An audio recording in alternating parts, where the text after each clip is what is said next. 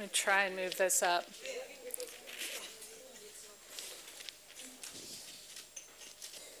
I have a pretty loud voice, so I don't want to scream too much.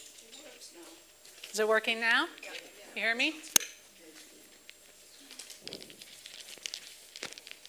Well, thank you, Jody, for that lovely introduction.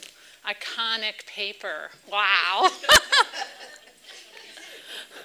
All right, so as Jody mentioned, I'm Tracy Camp from Colorado School of Mines. I am really excited to be here, excited and honored to be invited to speak with you today. I'm extremely impressed by this International Gender Gap Project that you all are working on, and thank you so much for the opportunity to be a part of it.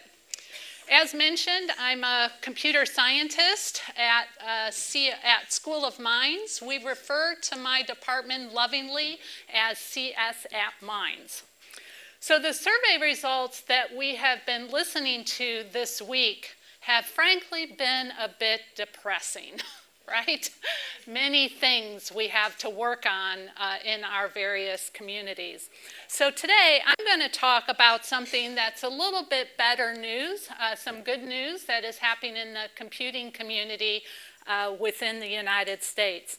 The point of my talk is to share a success story within my department, talk about what's happening nationally for computer science within the United States, because there's many success stories, and also try to put some emphasis on things that may be of value for the Gender Gap Project. So those are the three goals I'm hoping to cover over the next hour. So first, let me share some good news. We're going to look at some data within CS at Mines over time for the percent of women who are in our undergraduate computer science degree program. And here shows that over a 10-year period, we actually doubled the percent of women in our program, which is pretty impressive. I think it's wonderful news. Anybody want to do a happy dance with me? Very, very excited about the percent of women we have in CS at Mines, and it has changed the face of our department from what we had 10 years ago. So two things I want to point out about this particular data. First of all, when you consider the environment within mines, I think the percent increase is especially impressive. Most universities within the United States has about 57% women in their population. At Mines, we only have about 29% women because we're a science engineering institution. So the fact that we are up to over 21% within CS, when our population is only 29%, is especially impressive. Now, you'll also notice that most of the upward trajectory has happened over the last 4 years. So what happened about 4 years ago for CS at Mines? Well, our department actually was created 4 years ago.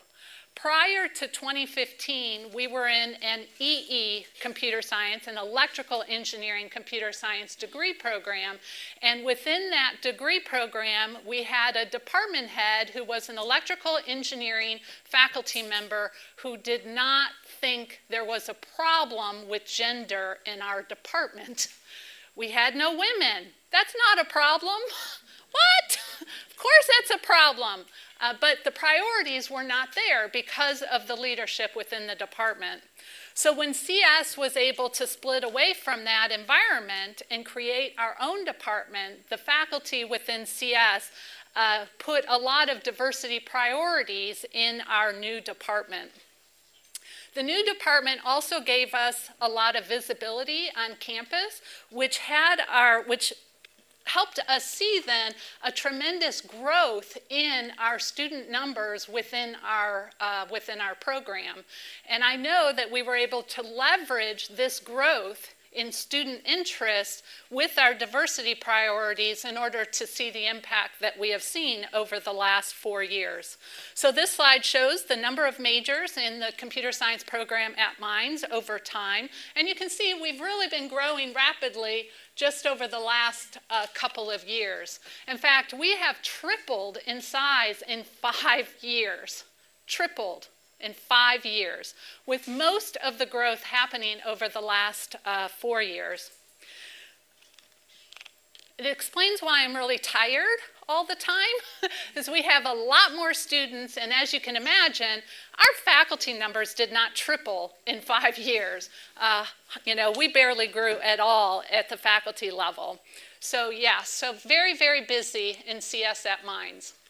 I think that with the increase in majors, our percent of increase in women is also quite impressive because the raw numbers are quite high.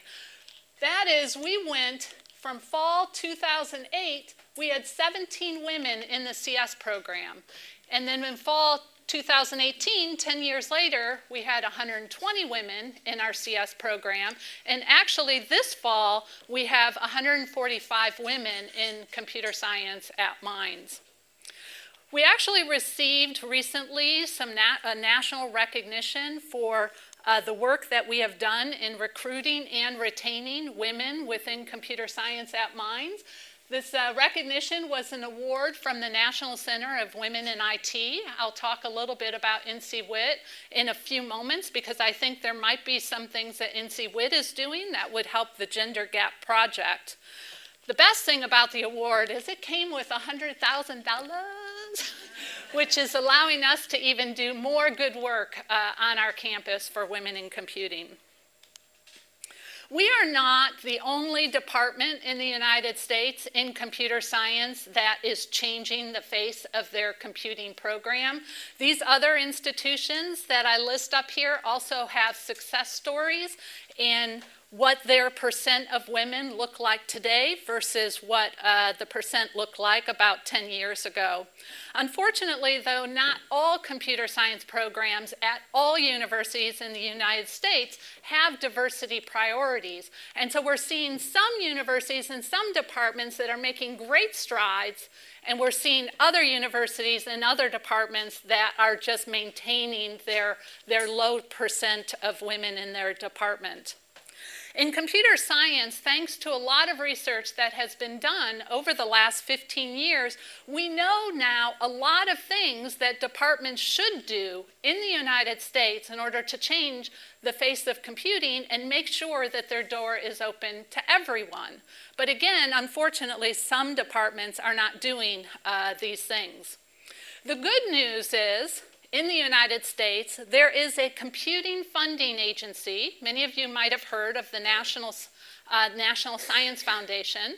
NSF, our National Science Foundation, which funds a lot of grants to universities to do research, they are encouraging the computing community to do the right thing by holding the carrot. If you want funds from the National Science Foundation, you need to have activities that are going to improve your environment for computer science at your institution. So basically, the directorate, our umbrella for computing research, which is referred to as SISE, which stands for the Computer and Information Science and Engineering Directorate, everybody just calls it SISE, at the NSF, the core programs within this huge directorate, which gives out millions of dollars of funding every year, the core programs, if you're going to get funding from one of those core programs, you need to propose diversity activities within your department that will have a positive impact. Because again, we know what needs to be done based on decades of research, and so everybody needs to get on board and start doing these things in order to have the needle move. So that is great news that NSF SISE is holding this carrot to encourage those universities that are not already on board. Many of us are already on board because we want our demographics to be more gender equal than what they are today.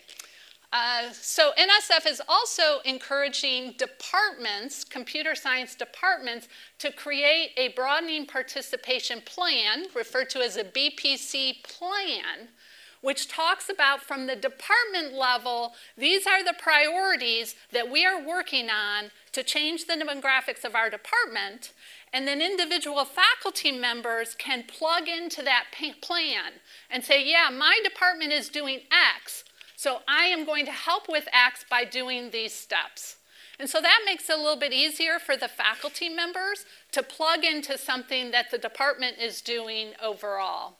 So there will be a first workshop to help departments create these BPC plans at the University of Illinois shortly after I get back from this trip. So that's pretty cool. I also want to note that the growth in computer science within the United States, it's not only just happening at my institution, this growth is happening nationally within US. Here are statistics from the universities that have PhD programs in computer science in the United States. And you can see the average number of CS majors per department is increasing pretty rapidly. And we are way above where we were at the height of the dot-com boom back at the turn of the century. So lots of universities are feeling this growth, but many of them, again, are using the growth to their advantage to change the demographics of their program. So you might be wondering then, what did we do at CS at Mines in order to double the % of women in our program?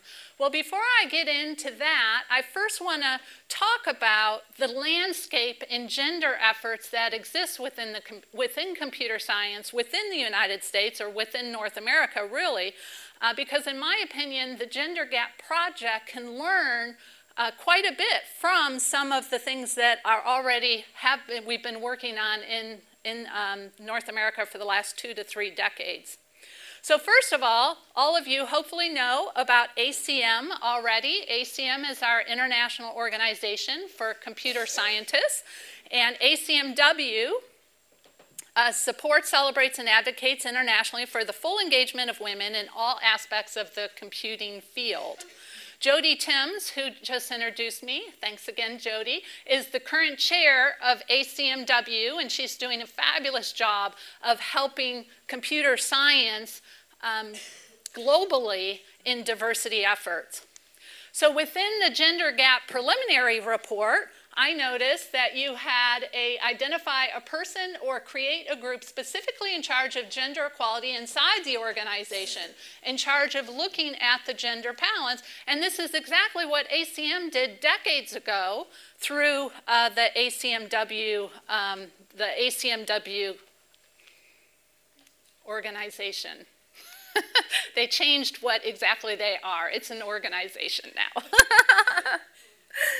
All right, so that's ACM and ACMW. And at CS at Mines, we have leveraged much of ACMW's work over the years specifically for retention. So I'll talk about retention in a few moments. Before I get to that, though, I want to mention 2 other organizations within the United States or within North America that may be of value for the Gender Gap Project to look at. The first is the National Center for Women in Information Technology.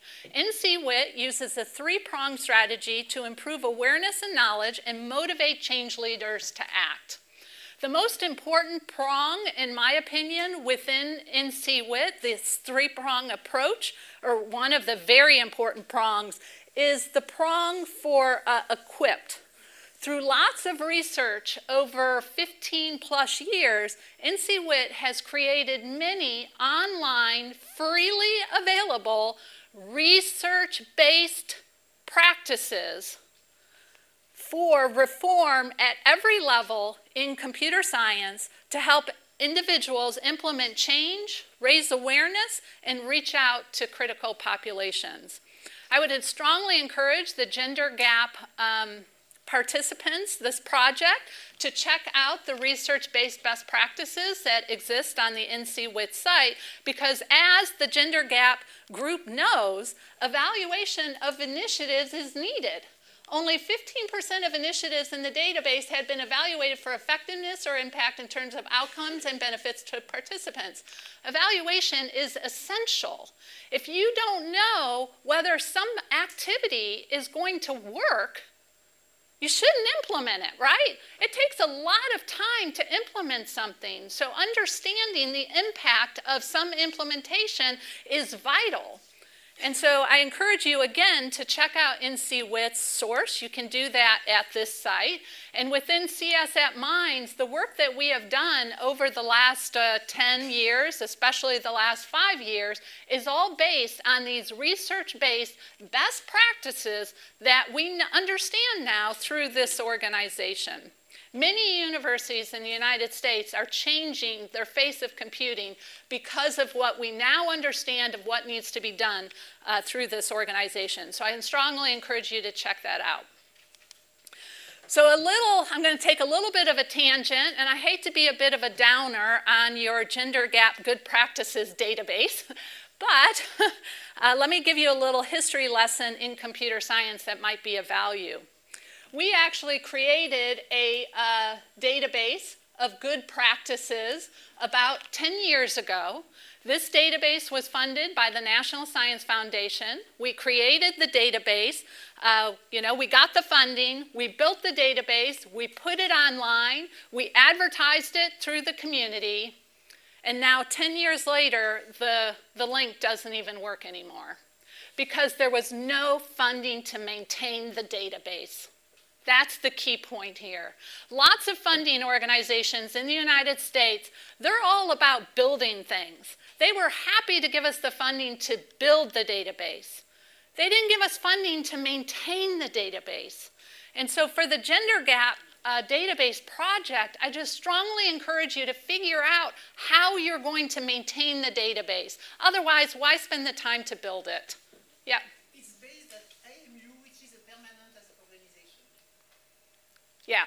Yeah, that's what you need. Yeah, that's exactly what you need, is some organization that oversees this database and has funding for people to maintain it over time. So building it is one thing, maintaining it is vital. So within computer science, we actually just got funding recently, again, from the National Science Foundation to, again, build a new database of things for the community. We're now referring to this as BPCnet, for Broadening Participation in Computing. And fortunately, this is being done under the Computing Research Association umbrella. So I'm hopeful that CRA will keep maintaining this database so once it's developed. So CRA, the Computing Research Association in North America, is the last organization I wanted to introduce to you. So CRA, just like ACM, has an arm of its organization that is focused on widening participation. We used to be called CRAW for women. We recently, just this year, changed our name to CRAWP for widening participation to be more inclusive of other minority groups within computer science, such as African Americans, Hispanics, those who are disabled, etc. CRAWP's mission is to increase the success and participation of women and underrepresented people in computing research. We provide individual and group mentoring to undergraduates, graduate students, and professionals in both industry and academia. And we're impacting quite a few people every single year through the various CRAWP programs. So I noticed, CRAWP's main work actually is similar to this particular bullet that is in the Gender Gap report. So I totally agree that that is a valuable thing to have.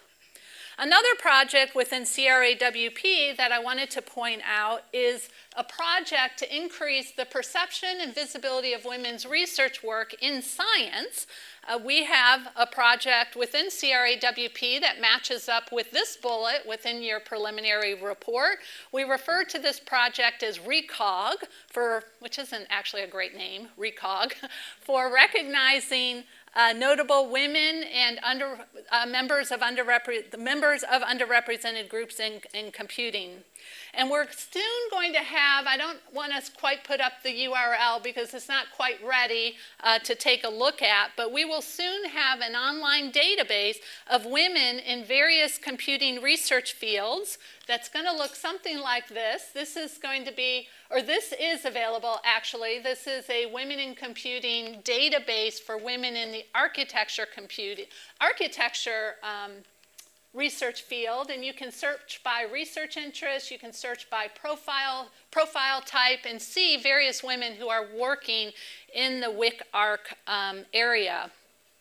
So one of the reasons for this particular project to get going is not just to increase the visibility of women and people from underrepresented groups, but also many of us in computer science research are tired of hearing, well, we don't have women available to invite to do some awesome role. So we hear that a lot. And so this will make the women in the various computing research areas a bit more visible to their community. Other RECOG activities include a Wikipedia project. So I noticed the gender gap. Tomorrow morning, actually, will be a session on Wikipedia for the gender gap project. And I would encourage, consider or suggest that the people involved in that project check out this page for writing Wikipedia pages for women in computing. This page actually has a specific page devoted to how you go about creating a Wikipedia page, because it's actually not very intuitive on how you create it. So just having this as a resource could help assist you in your efforts. In addition to this Wikipedia, trying to get more women in computer science pages in Wikipedia, and it was because of this project that I actually now have a Wikipedia page. My kids, I'll tell you, were so excited when I got my own Wikipedia page. They were like, oh my gosh, Mom's famous. But it's all because of this project that I had that Wikipedia page created. But in addition to the Wikipedia page, we also have created these computing cards where members of computer science can purchase a deck of cards where each card has a different woman in computing research highlighted, or you can download free of charge a poster of all the cards and put it up on your wall. So all of these types of activities fall within the recognition project, and I know that that is something that the Gender Gap Preliminary Report talks about as well. So you can learn more about CRAWP at that particular URL. So the best thing, in my opinion, the last thing I want to note about these three organizations, which I'm extremely grateful for, is all three of them work together really, really well and collaboratively. We all have the end goal in mind, which is to reach gender parity in computer science, but each of these organizations focuses on different aspects of the problem, and then sometimes we come together and focus on something together. And I think that that's extremely valuable for all of our individual missions. Okay, so back to the success story in CS at Mines. So what has CS at Mines done over the last several years?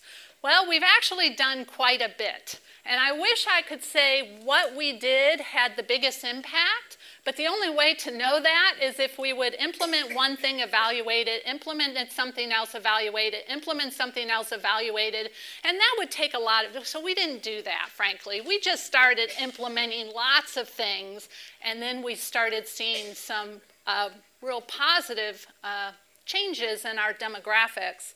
My gut says that all the things we did helped in different ways, and then combined created the changes that we have seen. So I'm going to go through the activities and programs that we set up really, really quickly. These are just examples of things that other institutions could do if interested. If anybody would like to chat more about any given particular program, I would be happy to do that offline. So we knew we had a recruitment problem by looking at the data. We were not getting enough women applying to computer science at Mines, and not enough women studying CS at Mines. And so we implemented several programs for recruitment. One of my most favorite ones I like to talk about is DECTech, which stands for Discover, Explore, Create Technology. This is a K-12 outreach program where we have between 250 to 300 girls come to Mines every semester 4 times. It's a STEM outreach program where they come 4 times, and one of the times that they come, the focus is on computer science. The other 3, we rotate. So they learn about biomedical engineering, they learn about electrical engineering, they learn about physics, for example. And the nice thing about the program is it's implemented by a bunch of female students at Mines, many of whom are in computer science because the program was launched from computer science. So this program comes right out of your preliminary report on strategies to implement include, and you can read those details. I'm sure you have several times to introduce various science programs to girls, and then also mention summer camps. DECTech also has summer camps that we offer, and in the summer camps, we invite boys to come. So I've been amazed at how this program, this DECTech program, really took off. I actually implemented it for my daughter many years ago when she was much younger. That was the whole point of the program. She's a much more lovely young lady now. It's just amazing how quickly time goes. I'm sure all of you feel the same way. Anyways, I've just been amazed at how the program implemented it, just to help my daughter and her friends grew into this big program with hundreds of girls being involved every single year. I had no idea the impact that it would have when I started the program several years ago, and we've won many awards through this program. Various awards, but one I just wanted to point out is yesterday one of the projects that was mentioned in the talk yesterday under good practices from the Million Women Mentors. DECTech won the Stand Up for STEM award, I think like 2 or 3 years ago, so that's pretty cool. Something I noticed in the preliminary report is it says, what is the ideal ratio of boys to girls in programs designed to motivate girls in science? I wanted to touch on this for a moment because this is something we looked at in regards to DECTech. During the academic year, DECTech is a girls-only program, but during the summer, we allow boys to come join the various activities we do during the summer when we have summer camps.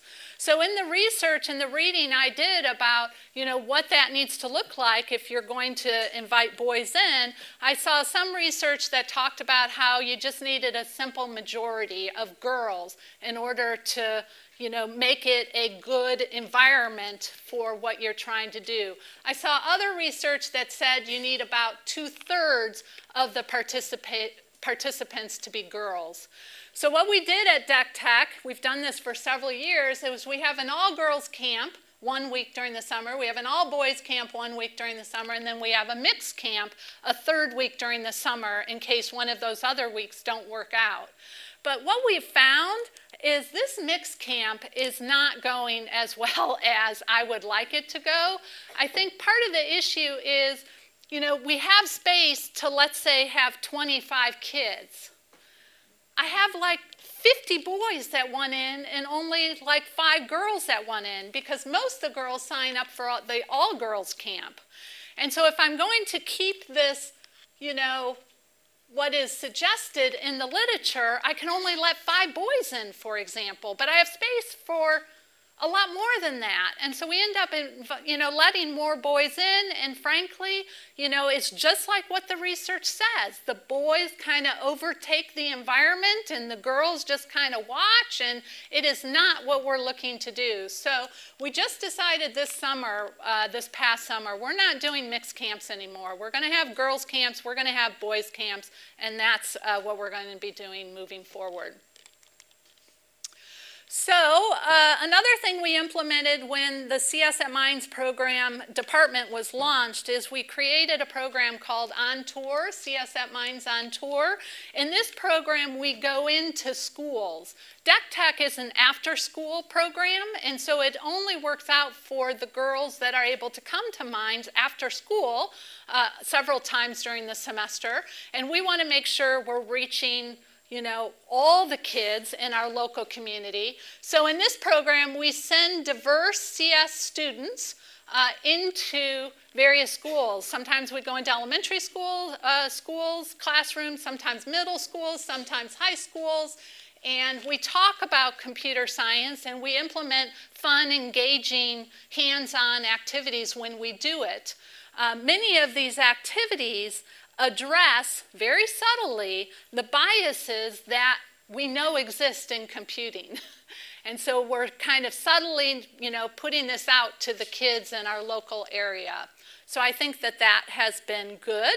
And the activities and, kind of the fun things that we do in this program are based on advice, again, from the National Center for Women in IT. We also revamped our 101 class. A lot of students at Mines take 101, which is a breadth computer science class. It's not a programming class. Many universities start with programming, and they don't start with the societal impacts that computer scientists have on our world. And research shows that women, more likely than men, are really drawn to computer science because of the impacts they can have on society. And so we created a 101 class that is specifically a breadth computer science class that talks about the societal impacts of computer science. And then we added a peer mentoring program where our peer mentors, there's half women, half men, all computer science majors. I have African Americans, I have Hispanics, a very diverse group of mentors, and we train them in inclusive practices before we put them to work in the program. And so I think that that has helped encourage other diverse populations to consider computer science a degree program at Mines. Then lastly, we do some professional development of teachers in our local area, and this allows us to get connections with high schools so that we can help train the teachers in inclusive practices in computer science, as well as we can recruit from them. So those were all recruitment type activities that we started. We also knew from our data that we had retention issues, and so we've implemented a few things to help with our retention problems, one of which is making sure our ACMW student chapter is strong and thriving and active and successful, so we do that. Another is we have implemented a celebration of women in computing where several women at several universities come together, several university computer science women come together every other year to support and encourage each other. We started it as the Colorado celebration, but our other local states were interested in joining, so we changed the name to Rocky Mountain celebration. So this was the last one last fall, and I make sure to take as many CS at Mines women that I can get to go to this event. I make it a priority. So that picture shows our t-shirts and our branding and the community coming together, and then that's a bit more fun of a picture. The other thing I've learned through the years is that our recruitment programs actually have helped with our retention programs. And I didn't realize this was going to happen, but looking 2020, hindsight is always 2020. It totally makes sense. It's groups of women and diverse students that are helping implement these programs. So of course they're going to bond and support each other and help each other through the program. So that's been an added benefit of those recruiting programs. Then lastly, a welcoming culture. We know that a welcoming culture is key to make sure that The female students know the door is open and encouraged to walk in through our door. And so we have spent some money to create nice welcoming spaces like our Hello World wall when you first walk into the computer science area. We do a lot of things to make sure we have a nice strong community within CS at Mines. In fact, other students in other programs are often envious of what we do within CS at Mines. So for example, we have a Funch or Fike program where CS at Mines students can ask a faculty member to go out to lunch or go on a hike, a Funch or Fike, and spend time with a faculty member outside of the classroom. And this program does not cost that much, and our students, many of our students really enjoy it. We do a two truths, that's a binary two truths and a lie of all our faculty, where our students have to guess each faculty member's lie that we post on the door each year, so the students start to get to know us. We celebrate our successes. This is Quacker the Hacker, our success duck that gets passed around based on who has a recent success.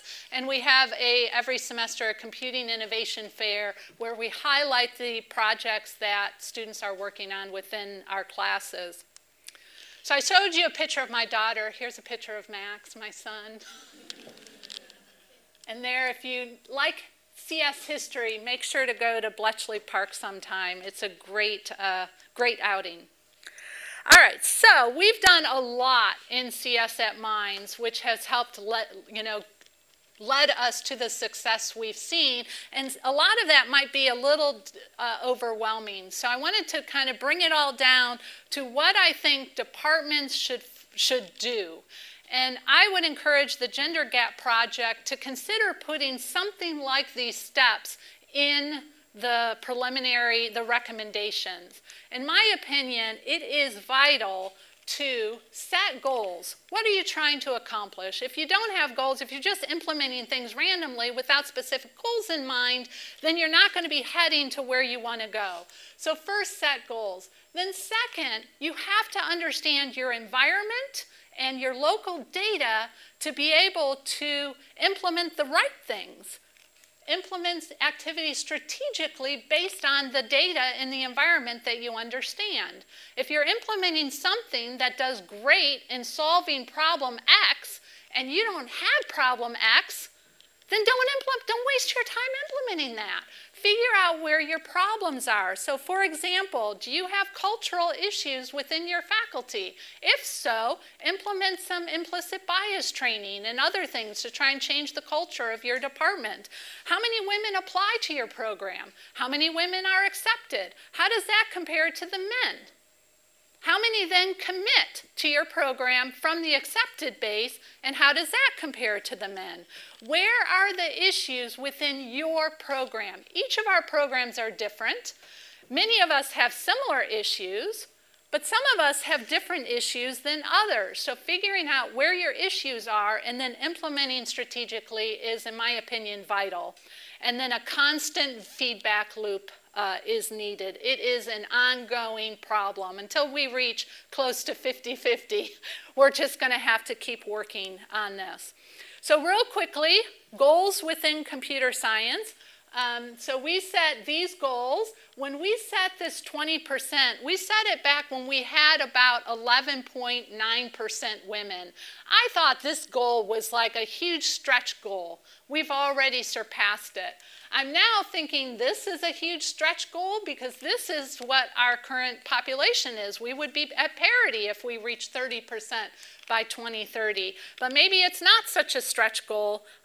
We'll see what happens over time. We also set a goal to implement 90% of NC WIT's best practices. Maybe best practices is a bit overboard calling them that. They call it activities. So NC WIT has this activity reference sheet with 81 different activities departments, computer science departments may want to implement. We set a goal to implement 90% of them, and we currently have 74 of those implemented. And I know that that has made a positive impact for for our particular program and other programs that are seeing improvements in their demographics in computer science. So I encourage the gender gap, to check out that document.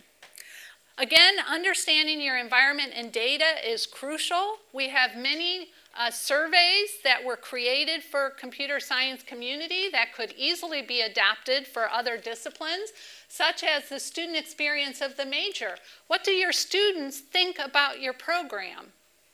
How do those students compare with students from other universities? Where are the issues within your particular program? The Data Buddies project helps us see how our students compare to other students from other universities, so we can see what we're doing well in certain parts of our department and what we need to improve on.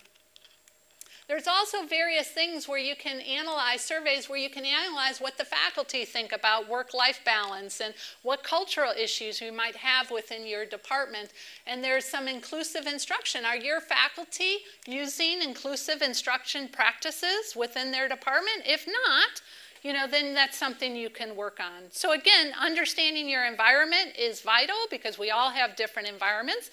And then understanding the data is also vital. The data in the literature, the data in your university, the data within your department.